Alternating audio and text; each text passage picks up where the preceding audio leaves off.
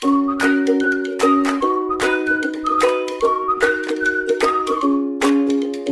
Friends, എല്ലാവരും സുഖമായിരിക്കുന്നു വിചാരിക്കുകയാണ്. അപ്പോൾ ഇന്ന് ഞാനിവിടെ തയ്യാറാക്കാൻ പോകുന്നത് ഒരു മലബാർ സ്പെഷ്യൽ ഇഫ്താർ സ്നാക്കായിട്ടുള്ള കായ്പോളയാണ്. അപ്പോൾ ഈന്തപ്പഴം കൂടി ചേർത്തിട്ടുള്ളൊരു കായ്പോളയാണ് ഞാൻ റെഡിയാക്കാൻ പോകുന്നത്. അപ്പോൾ ഈന്തപ്പഴം നമുക്ക് എല്ലാവർക്കും ഇഷ്ടമാണ്. അപ്പോൾ ഈന്തപ്പഴം വെച്ചിട്ട് നമ്മളൊരു സ്നാക്ക് റെഡിയാക്കുമ്പോൾ നല്ല ടേസ്റ്റും അതുപോലെ തന്നെ നല്ല സോഫ്റ്റ് ആയിട്ടുള്ളൊരു സ്നാക്കാണിത്. അപ്പോൾ എങ്ങനെയാണ് ഇത് റെഡിയാക്കുന്നതെന്ന് നോക്കാം. അതിന് മുൻപായിട്ട് ആരെങ്കിലും എൻ്റെ ചാനൽ ഫസ്റ്റ് ടൈമാണ് കാണുന്നതെന്നുണ്ടെങ്കിൽ സബ്സ്ക്രൈബ് ചെയ്യാൻ മറക്കരുത്. കൂടെ വരുന്ന ആ ബെല്ലൈക്കൺ കൂടി ക്ലിക്ക് ചെയ്യണം കേട്ടോ. അപ്പോൾ നമുക്ക് എങ്ങനെയാണ് ഈ ടേസ്റ്റി ആയിട്ടുള്ള സ്നാക്ക് റെഡിയാക്കി എടുക്കുന്നതെന്ന് നോക്കാം.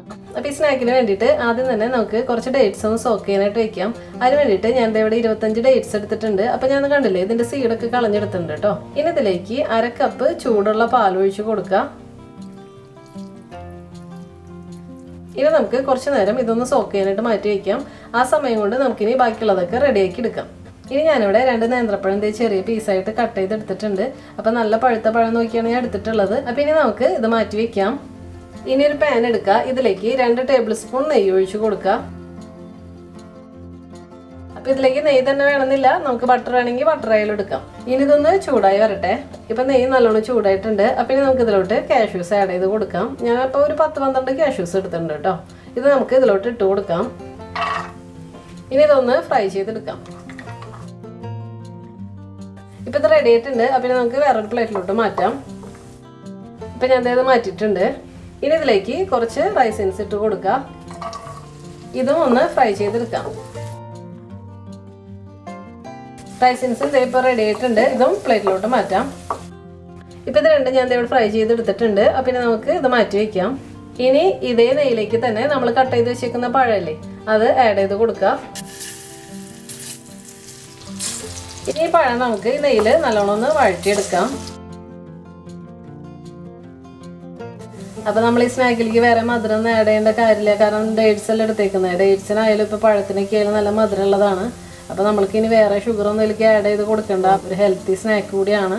അപ്പോൾ ഈ ഇഫ്താറിന് നിങ്ങൾ ഒരു തവണയെങ്കിലും ഈ സ്നാക്ക് ഒന്ന് ട്രൈ ചെയ്ത് നോക്കിക്കോളൂ കേട്ടോ. എന്തായാലും നിങ്ങൾക്ക് എല്ലാവർക്കും ഇത് ഇഷ്ടമാവും. ഇനി നമുക്ക് കുറച്ച് നേരം കൂടെ ഇതിങ്ങനെ ഒന്ന് വഴറ്റിയെടുക്കാം.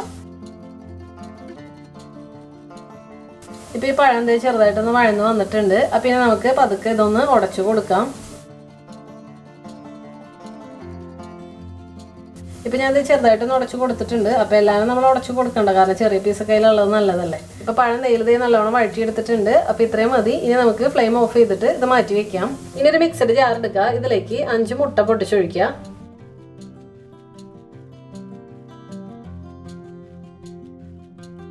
ഇനി മുട്ട നമുക്ക് ഈ ജാറിലിട്ടിട്ട് നല്ലോണം അടിച്ചെടുക്കണം. അപ്പം നന്നായിട്ട് പതഞ്ഞ് വരാനായിട്ട് ഞാൻ ഇവിടെ 1 ടേബിൾ സ്പൂൺ ഷുഗർ പൗഡർ കൂടി ആഡ് ചെയ്ത് കൊടുക്കുന്നുണ്ട്.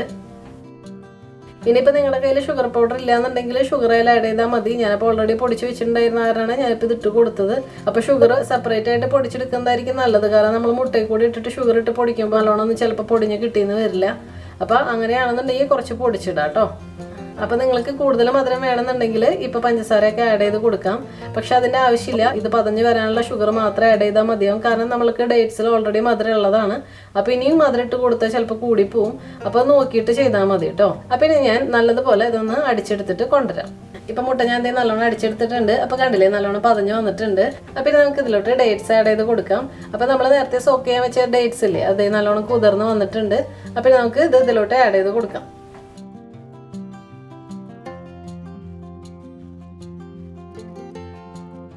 ഇനി ഇതിലേക്ക് 2 ടേബിൾ സ്പൂൺ മൈദ ആഡ് ചെയ്ത് കൊടുക്കുക.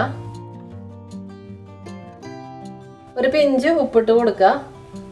അതുപോലെ ഒരു പിഞ്ച് ബേക്കിംഗ് സോഡ ആഡ് ചെയ്ത് കൊടുക്കുക. അപ്പം നിങ്ങളുടെ കയ്യിൽ ബേക്കിംഗ് സോഡ ഇല്ലാന്നുണ്ടെങ്കിൽ ബേക്കിംഗ് പൗഡർ ആയാലും ആഡ് ചെയ്താൽ മതി. ഇനിയിപ്പോൾ ഇതൊന്നും ഇട്ടില്ലെങ്കിലും കുഴപ്പമൊന്നുമില്ല, മുട്ടയല്ലേ, അത് നല്ലോണം പൊങ്ങി വരും. ഇനി നല്ലൊരു ഫ്ലേവർ കിട്ടാനായിട്ട് ഒരു 1/4 ടീസ്പൂൺ ഏലക്ക പൊടിച്ചത് ആഡ് ചെയ്ത് കൊടുക്കുക. ഇനി ഇതെല്ലാം കൂടി ഒന്ന് അടിച്ചെടുക്കാം. അപ്പോൾ നമ്മളിത് അടിച്ചെടുക്കുമ്പോൾ ഒരുപാട് പേസ്റ്റ് പോലെ അടിച്ചെടുക്കണ്ട കേട്ടോ. കാരണം ആ ഡേറ്റ്സ് ഒക്കെ ചെറിയ പീസായിട്ട് അതിലുണ്ടെങ്കിലും കുഴപ്പമില്ല, അത് ടേസ്റ്റ് തന്നെയാണ്. അപ്പോൾ ഞാൻ ഇതൊന്ന് ചെറുതായിട്ടൊന്ന് അടിച്ചെടുത്ത് കൊണ്ടുവരാം. ഇപ്പം ഇതെല്ലാം ഞാൻ അടിച്ചെടുത്തിട്ടുണ്ട്. അപ്പോൾ കണ്ടോ, ചെറിയ പീസൊക്കെ ഇതിലുണ്ട്. അപ്പോൾ ഇത് കുഴപ്പമില്ല, ഇത് നല്ല ടേസ്റ്റ് ആയിരിക്കും കഴിക്കാനായിട്ട്. ഇനി നമുക്ക് ഈ മിക്സ് ഈ ബൗളിലേക്ക് ഒഴിച്ചു കൊടുക്കാം.